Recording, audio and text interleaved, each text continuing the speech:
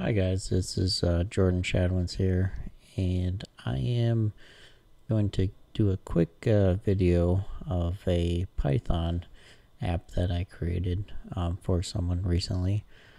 So this is going to be an application that reads from a short list text file, and in this application you can set the order size parameters.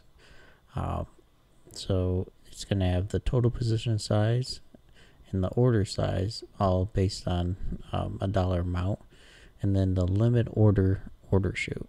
So basically in the background you're going to take a limit price divided by the order size, and that's going to get you the total of shares that you'll have, and then you'll times the order size or divide the order size by the total position size to get how many orders you're going to create within each trade. And then the limit order shoot is going to be also times by the limit order and then added to the limit order price you're going to make for each order per share that you want to buy a stock at. And then that's what you're going to set the limit order price for the order.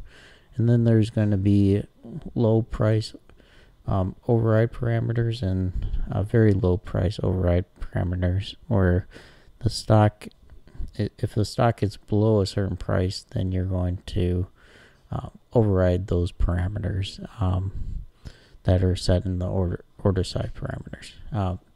So right now I'm going to do a quick little test for you guys. Set the order size to 25, and then the total position size to 100, and then the limit order shoot to 1%. And then I'm going to go ahead and turn the script on, and what it's going to do is once it's on, the program's going to read the text file every 50 milliseconds. So what I did earlier is I updated the text file with the BlackBerry symbol, BB, at $5 a share. And if you look in the command prompt, it placed 4 orders with a limit price of $5.05. And then I can quick show you guys on Etrade. If we look now, we'll have 4 orders, 16 share total at $5.05.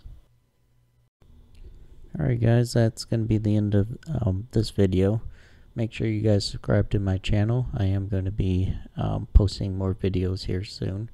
One thing I hope to do here in the coming weeks is show you guys how a trading app does in the live market. So make sure you guys subscribe for that. And then also, if you guys are looking for work done on your project or need help, go to algome.xyz. I'm always looking for new clients.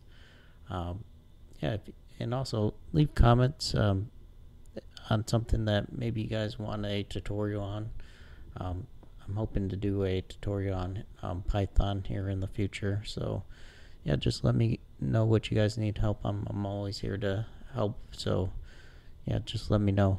Alright guys, I'll talk to you later.